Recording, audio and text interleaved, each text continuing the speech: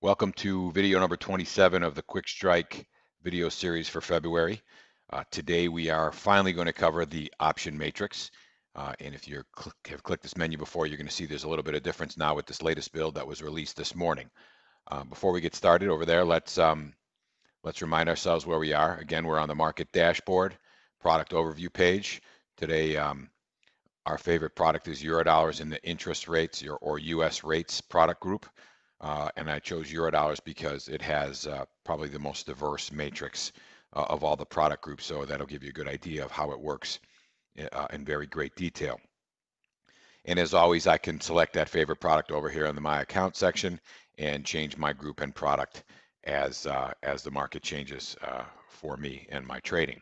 So let's get started on the option matrix. Let's pull down this menu and take a look and talk about what we're seeing here. So everything that was available prior to this morning's release is over here. And all the new stuff is over here, and we mark it as beta because as confident as we are in what we have released, we still have it out there as a beta because it might change. We might get some suggestions. We might add some tabs, might add some a little bit of functionality that that's not quite there yet. So, or if there is a bug, it's not necessarily unexpected, but you know, for all intents and purposes, it should work fairly well. We've been playing with it quite a bit and pretty happy with it. So everything that happens over here in the value matrix is now gonna be available over in 3 parts on the price, volatility, and open interest and volume matrix. Now I'm going to step over here for a minute, and these will be, all of these will be up here for a period of time while people make the transition. But I'm going to just show you what it looks like here so we see a little bit of the difference. So the big thing is, so right now you see the matrix value here, and if I wanted to change where we were at any given time on this grid, I had to open up this matrix value drop down and then choose accordingly, okay? The expiration filter is going to be the same, auto calculate. Plus minus strikes used to be over here in both versions, and now we moved it over here so it's more obvious to increase or decrease the number of strikes you see in the grid. So the big change you're going to see is when I come over here, we've separated these now. Instead of showing everything in this single drop down, we've separated these by group. And typically, you know, these are the areas you're going to be working in at any given time. And we just felt like it made a little more sense to finally go this route because we are going to try to expand the matrix functionality as much as we possibly can because I really find them to be very useful when looking at things in the aggregate. Okay, so prices, volatility, open interest. Let's take a look at the prices. And the immediate thing that we're going to see is different is now there's no drop down anymore, but now there's a bunch of tabs. Okay, so anything that's related to prices, you know, we have the current prices, the settlements, and then the Greeks is now in this prices section. Okay, so we made that distinction in saying, oh, this is related to what comes out of the pricing model. Okay, so as you can see, the grid looks generally the same. I think it's just a lot easier to use by seeing the tabs, and you immediately know what's available to you from a selection standpoint right in front of you. Now, we don't really need to visit all of these tabs on this page really because they're pretty self-explanatory. But I will explain this section here. Suttles and Greeks are, you know, they kind of speak for themselves, but let's just talk about what the structure of this grid is going to look like. So prices, when we're on the prices and or the settles tab, we're going to see if you see a gray background here, that means it's the at the money strike. So when something's at the money, you're going to see the straddle price, and then you're going to see out of the money put prices and out of the money call prices. So that's what prices are. So it's going to be like the options that would typically trade in those strikes. Okay. When calls is going to show all calls, puts is going to show all puts, and straddles is going to show all straddles. So that's the big difference there. Settles is going to do the same thing with settlement prices, except, you know, it's going to show, instead of the current price, it's going to show what the settlement price was for these strikes. So same thing, background, gray background is the at the money straddles, then out of the money puts, and out of the money calls. Okay, and then same thing again, all calls, all puts, all straddles. And then the Greeks are the Greeks. I'm going to show you the deltas. And what you're going to see here is going to be related to what the prices tab would show you. So out of the money delta on the downside, out of the money delta on the upside, and then the straddle delta on the highlighted region. Okay, so that's really the crux of how this thing works. Now, as we've seen before on a lot of the pages, right? Any symbol you see is going to be clickable. So if I click on that, I'm going to get my. Well, see, we're not trading today. It's Saturday, so we'll have to go to our previous day to see a futures price, but you're going to get the futures underlying if you click on a future symbol. So we've grouped these by future symbol up top, and then we've shown them in expiration order here down below. So we have future symbols in this top row with the days to expiration and what the settlement price is, or the current price is. In this case, it's the settlement price. And then we have the expirations, and it's, again, these are clickable. So if I click on this, I'm going to get the expiration pop up. Okay, nothing going on intraday because it's Saturday. 30-day history, volatility, and all the things you've come to expect up here from a pop-up standpoint. Then also, really the reason behind this next thing you see, the strike pop-up, the matrix is really the reason behind the strike pop-up. So given that we're on a matrix that has more than one expiration, we can now easily open up the different expirations here and take a look at things in detail rather quickly. Okay, so the matrix was what spawned the strike detail. All right, so that is essentially how these work, okay? And you have the option to turn, like this top header is always going to be on. There's an option to turn this bottom header off. I like to have it on just because when I scroll down, in case I have too many on the screen, I always know where I'm at. And of course, you're always going to get your crosshair targeting highlight here, so you really have a pretty good idea where you are. Now, what you should come to expect, just as a little precursor, there's going to be some interesting additions made to this where we'll start doing some strip calculations and some grouping, that kind of thing, maybe some customized pop-up boxes depending on what tab is present. But we'll keep you abreast of that as we release more videos when the functionality merits some updates to the information that's out there. Okay, so just as a quick run through of what's up here, so this expiration filter has changed. Before, it used to be pretty straightforward where you just got to pick the entire group, but now what you can do is you can turn off an entire group, but you can also turn off particular items within that group. So if I want to turn off all the serials in this white group and say okay, then I'm just looking at all the calendars here now. Okay, so pretty simple, straightforward. So I can turn off all of these, and I'll turn on the blues instead. So much easier to control now. I did click it. There we go. All right. What did I do? Did I leave them on? Oh, I turned off everything, which gave me everything. So I need to click this and this. Okay, here we go. Now we'll get the blues. I had no check boxes, so it assumed everything was on. So now I have all the blues and the short blues. So some neat stuff that you can do here.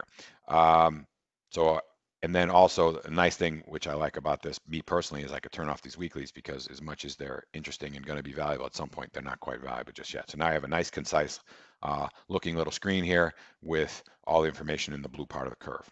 Okay. Then I'm going to go over here, the auto calculate section. So what we can do, if I check this group totals, let's take a look and see what happens here. Right now we're on prices. So we consider a group to be each of these. Okay. So the blues are a group in and of themselves. So when we see this group total, it's going to sum everything across here. Everything across the row is going to get summed. So you're basically seeing a strip for this strike. Okay.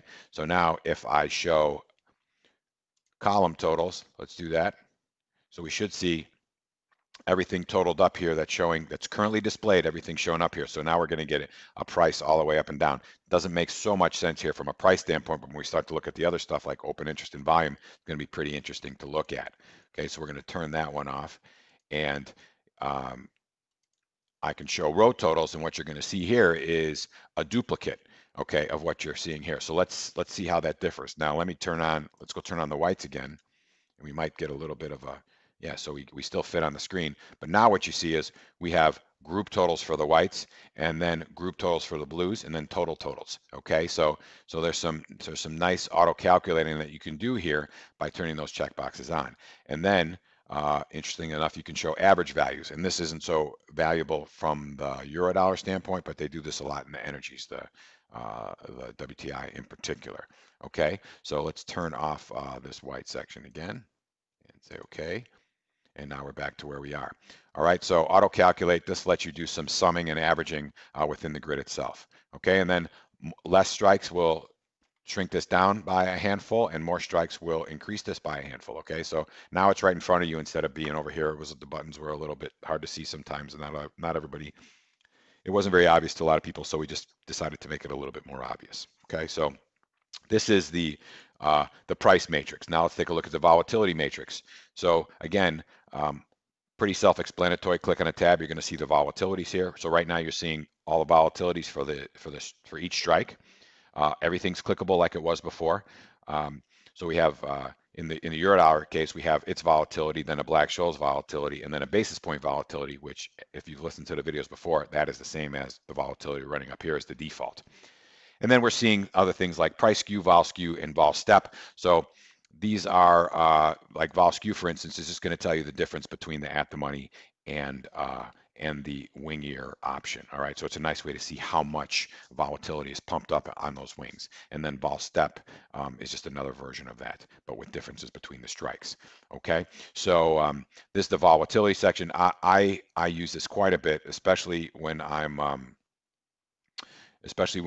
looking at the Eurodollars. It's always sort of enlightening to take a look and see what the vols look like across the board all at one time. So that's the volatility matrix. Okay, now the open interest and volume matrix.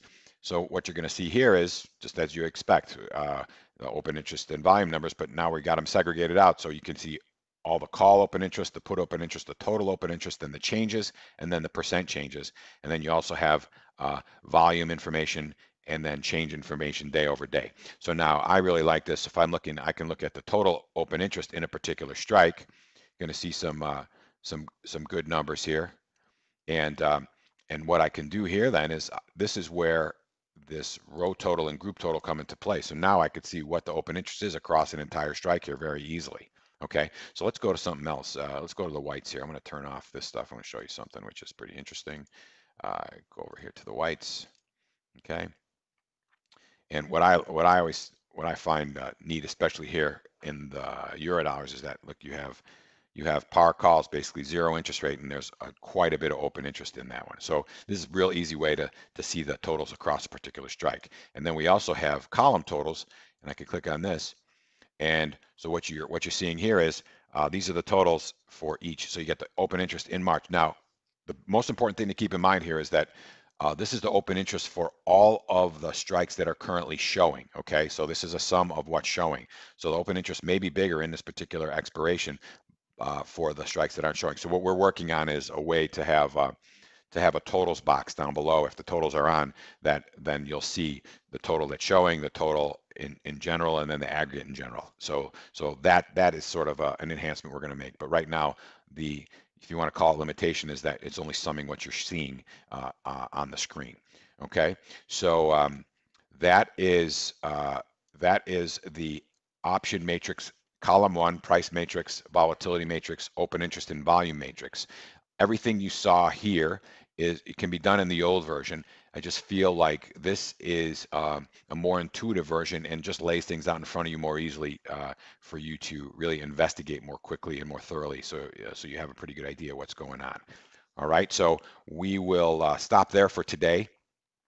We will probably come back at some point and talk about these bottom two. These are specific to, this one is specific to the spread finder, specific to the Eurodollar. So that may be a while before we touch on that. And ATM ratios, we'll talk about that at a later time.